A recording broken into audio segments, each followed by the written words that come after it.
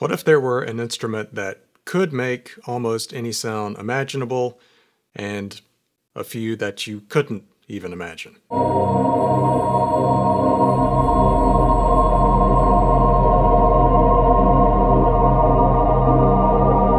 What if it were thought of by a large percentage of non-musicians and even some music traditionalists as just a toy? The sequencer is still set up to do this.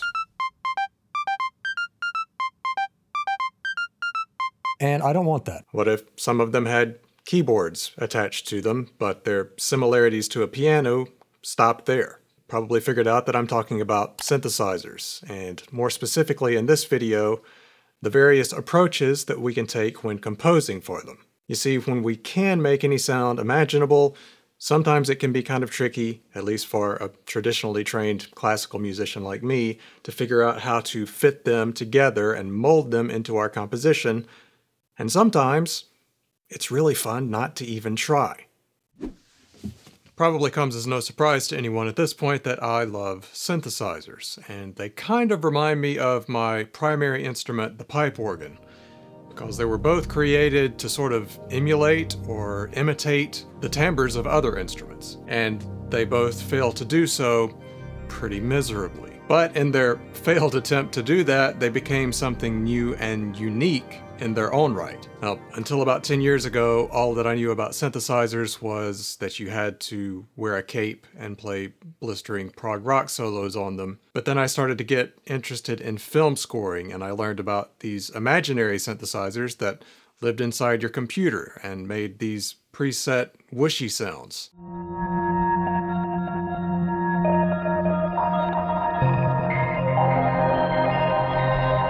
But when I started to try to make sounds on my own and incorporate them in my music, I wasn't quite sure what to do with these instruments that could seemingly do anything. But if we really strip it down, I think there are only 3 ways we can approach using synthesizers. Basically, we can play them like we would any instrument, and just use the various colors they can produce as orchestration.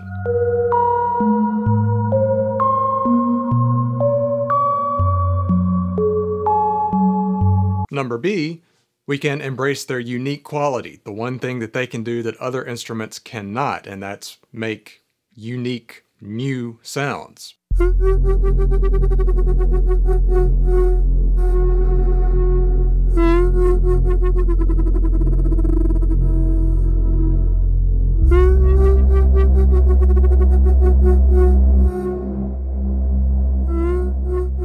Or, third of all, we can try to strike some sort of a balance between the two and create unique sounds that inspire us to play them in unique ways. And that's sort of where I like to live.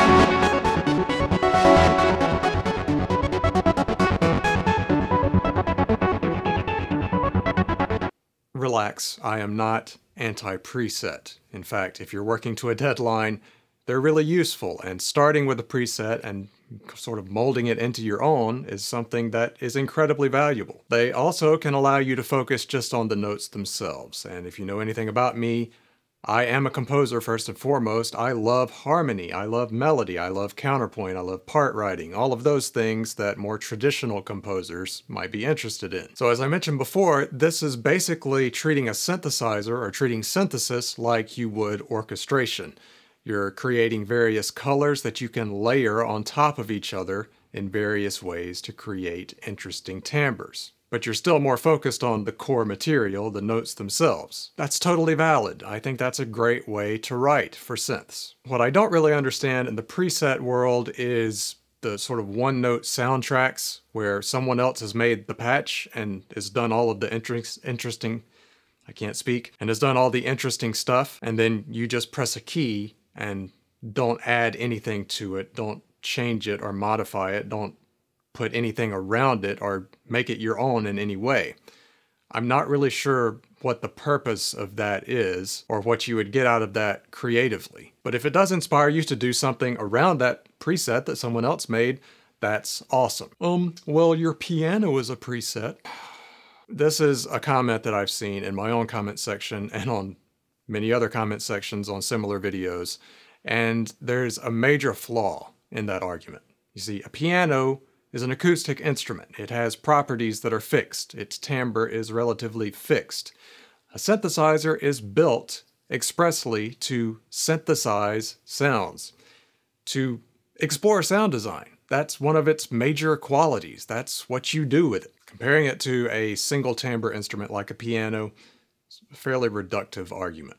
I became very interested in sounds themselves after I had been studying piano and organ for a long time, so naturally these things that were designed to explore sounds but also had keys attached to them were sort of a gravitational pull for me. And after a couple of performance degrees, I was so burned out on playing and performing that I really wanted to deep dive into the sounds themselves, sort of crawl inside of a sound. That was fascinating to me. Way different than anything that I had been exposed to in music school. And this is something I still love to do and exclusively held my interest for a couple of years.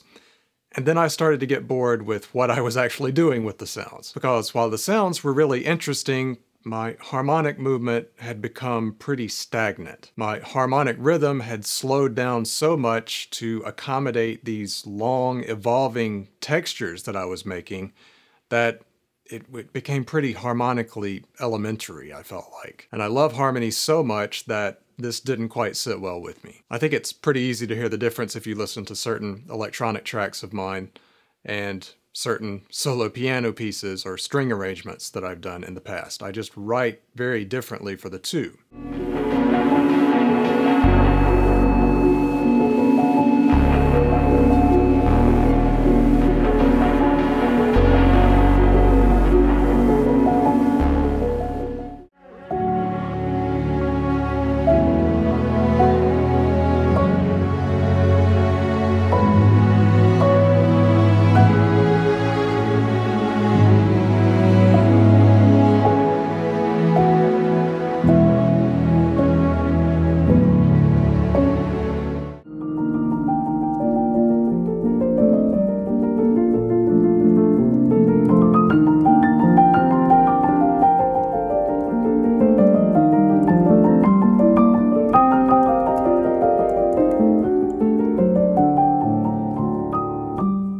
But still, the great thing about starting with sound design is what it inspires me to do around it. And if I leave enough space for myself to improvise or to compose around that, then those are usually the things that I'm most happy with because they sort of combine the two worlds. Setting up a weird sequence and just letting that run and loop on repeat would get boring if it were just the sequence, but what I do around that I've found to be one of the most fascinating things, how I interact with a sort of stagnant, looping sequence. I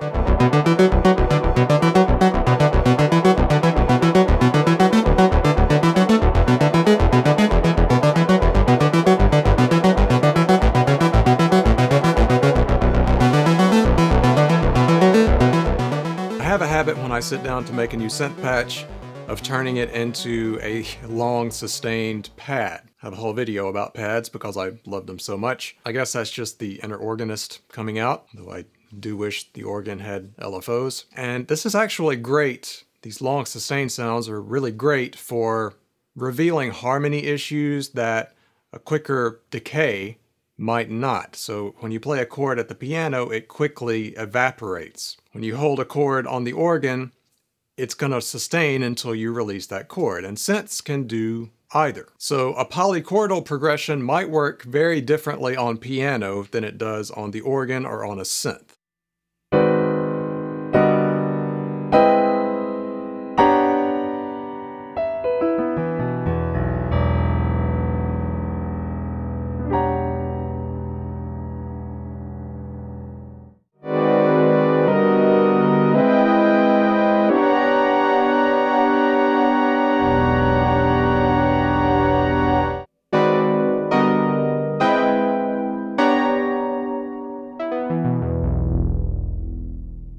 as I mentioned, this is totally up to us with a synthesizer. The envelopes are everything. So if you're having trouble getting parts to work, say you wrote something on piano and it's not translating well, consider the decay and sustain relationship. And just changing that one parameter can make you write very differently as well if you happen to be writing on a synthesizer. As much as I love making great sounds, I still tend to think that it's what I do with them that is the most important thing. And nothing has helped me personally more in that regard than my study of harmony. If you would like to learn more about harmony and the way that I like to think about it, the ways that have helped me write my own music, I made a free PDF ebook. It's a free download down in the description below if you'd like to check that out. For the past several months, I've really been digging into the study of harmony again because I would like to bring more harmonic sophistication back to my electronic music, because I really have just three primary goals for all of my music, but specifically my electronic music moving forward. I want it to maintain its emotional impact and tastefulness. Taste and tastefulness are kind of two different things. Maybe that's a subject for another video. I would like to continue to explore sounds that excite me and inspire me to write in new ways. And I would like to combine that with a more sophisticated harmonic movement, maybe a faster harmonic rhythm again, where I'm not just sitting on one pedal tone for an entire track. And I hear so much of it, like so much of modern film music is that, so much of the more popular genres have such a slow harmonic movement now. There's nothing wrong with it. I enjoy all of those things, but I've taken a break from listening to that kind of thing just to try to re-enrich my harmonic palette. And I think when you achieve this sort of balance, you have a dual benefit. You still are able to draw the listener in because you maintain that emotional impact on the first listen, and they'll also return to it because there's musical depth there, and those are the things that those layers kind of reveal themselves on repeat listens. I still love sound design, and I still love harmony, and I'm beyond excited, just based on the experiments that I've been doing lately, to really focus on combining those two things more intentionally in my electronic music moving forward. I think the ambient genre is an incredible place, an incredible opportunity to explore this sort of combination, because there's enough space to allow for more complex harmonic movement and evolving textures. So that's my plan for the future. As always, if you have thoughts on this, leave them in the comments below. I'd love to see intelligent, nuanced discussions. Those still happen on the internet, I think.